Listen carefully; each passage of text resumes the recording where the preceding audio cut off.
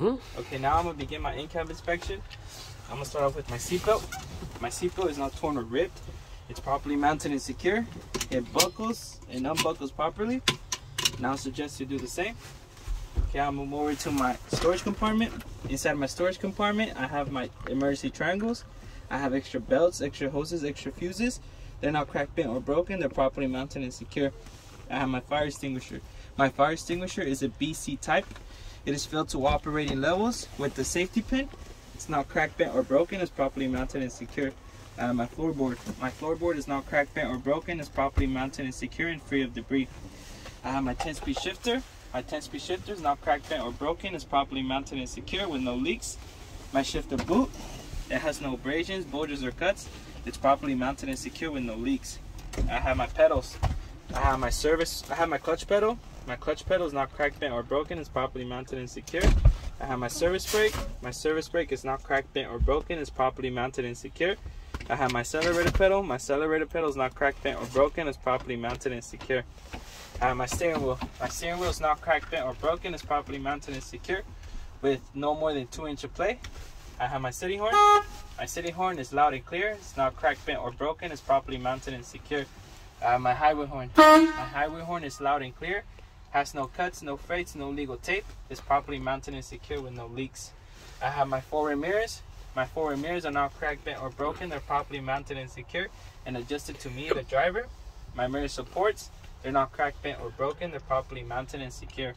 I have my windshield. My windshield is properly mounted and secure. It's not cracked no more than 1/4 inch. If so, I will replace my entire windshield. I have my weather strip.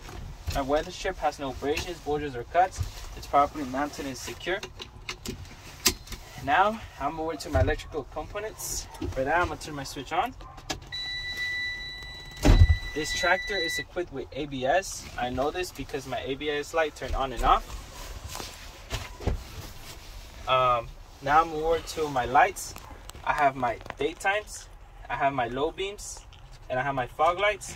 They're not cracked, bent, or broken. They're properly mounted and secure. My windows roll up and down. They're not cracked, bent, or broken. They're properly mounted and secure. I have my left turn signal, my right turn signal. They're not cracked, bent, or broken. They're properly mounted and secure. I have my high beams and my four-way lights. They're not cracked, bent, or broken. They're properly mounted and secure. Now I'm over to my air valves. My air valves are not cracked, bent, or broken. They're properly mounted and secure and working properly with no leaks. I have my coupling system. Coupling system is not cracked, bent, or broken. Properly mounted and secure with no leaks. My trailer brake. My trailer brake is not cracked, bent, or broken. Properly mounted and secure with no leaks. I have my radio. My radio is not cracked, bent, or broken. It's properly mounted and secure with working properly. I have my windshield wipers. They're not cracked, bent, or broken. They're properly mounted and secure with a good rubber blade. My windshield wiper reservoir, it's not cracked, bent, or broken. It's properly mounted and secure and filled to operating levels with no leaks. Okay, now I'm over to my air brakes. To do so, I'm gonna do a safety start. I'll make sure my tractor is in neutral. My air valves are applied, and I'm gonna start my engine.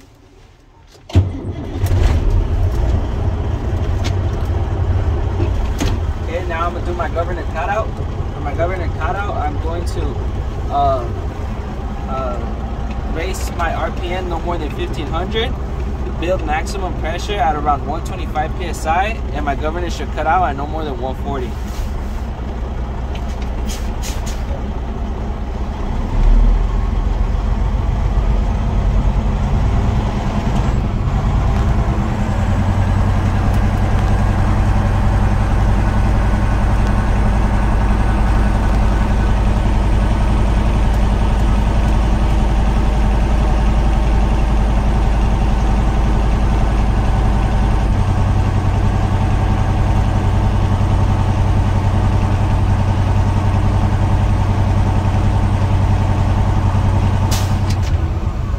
Governor cut out at 125 psi. I know this because my needle stopped moving to the right. My system is working properly. Now I'm going to identify my gauges. I have my oil pressure gauge, must be 30 to 60 psi. My water temperature gauge, no more than 200 degrees Fahrenheit. My voltmeter, 12 to 14 volts. My tachometer, no more than 1500 RPM while operating this vehicle. My speedometer, I must obey all speeding laws. my fuel gauge, 95% full. I leave room for extra fume expansion. My depth meter, filled to operating levels. My primary and secondary air tank gauge, build maximum pressure between 120 and 140 psi. Now I'm over to my AC controls. I have my AC, my heater, and my defroster. First I'm gonna test my AC. My AC is blowing cold air, it's working properly. Now I'm over to my heater. My heater is warming up, it's blowing hot air, it's working properly. Now I'm over to my defroster. My defroster is warming up, blowing hot air, it's working properly. Overall, my AC controls are not cracked, bent, or broken. They're properly mounted and secure with no leaks. Okay, now I'm gonna do my 1 minute air leak test. For my 1 minute air leak test, I'm going to put my tractor in lower gear. I'm going to shut off my engine. Release my foot from the clutch. And release both my tractor and trailer brake. I'm going to apply my service brake, and I cannot lose no more than 4 psi. 3 for the tractor and 1 for the trailer. Okay, I'm at 100 psi. My minute begins now. My minute is now over. I am still at 100 psi. I lost 0 psi. My system is working properly. I'm gonna remove my foot off the service brake now. Okay, now I'm gonna do my low air warning device. For my low air warning device, I'm gonna turn my switch on. I'm going to lose pressure between 75, no less than 55 psi by stepping on my service brake repeatedly. In between, light and a buzzer should appear on my dash, indicating that I'm low in air. Okay, at 60 psi, a light and a buzzer appeared on my dash, indicating that I'm low in air. My system is working properly. I did not go below 55 psi.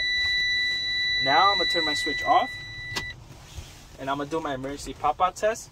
For my emergency pop-out test, I'm going to lose pressure between 45, no less than 20 psi by stepping on my service brake repeatedly. In between, my tractor and trailer brake should pop out automatically.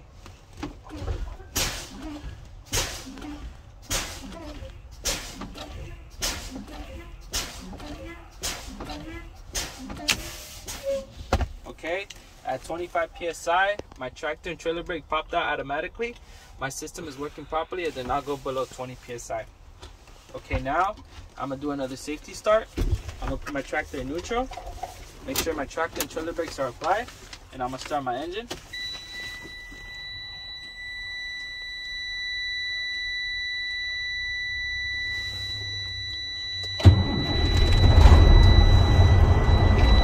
Okay, now I'm going to raise my RPM no more than 1500, build maximum pressure between 120 and 140 psi.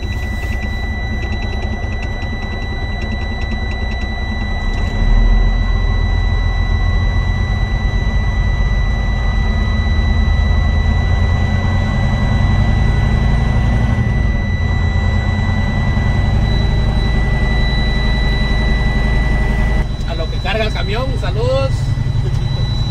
Aquí estamos con el fantasma.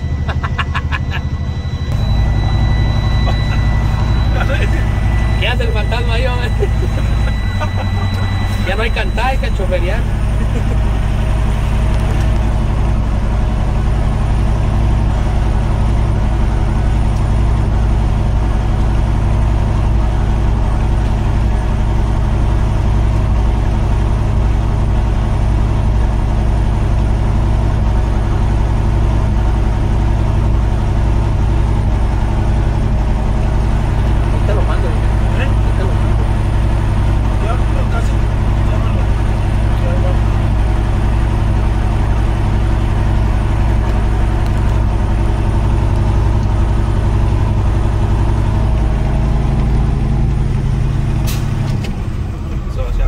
Okay, at 25 psi, I have built maximum pressure at around 125 psi. I know this because my needle stopped moving to the right. My system is working properly.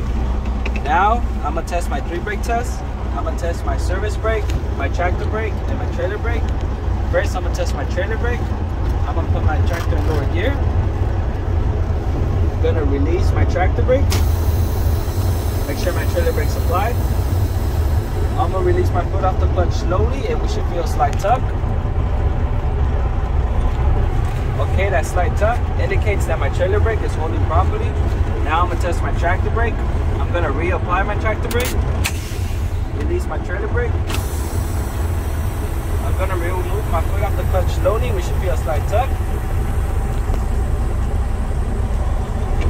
Okay, that slight tug indicates that my tractor brake is holding properly. Now I'm gonna test my service brake. I'm gonna release my tractor brake. Make sure my trailer brake is also released. I'm gonna roll 3 to 5 feet forward and come to a complete stop.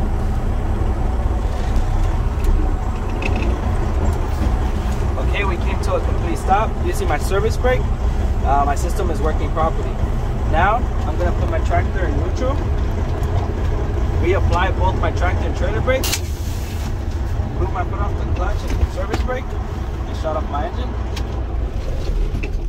I've concluded my air brake test. I wait for further instructions.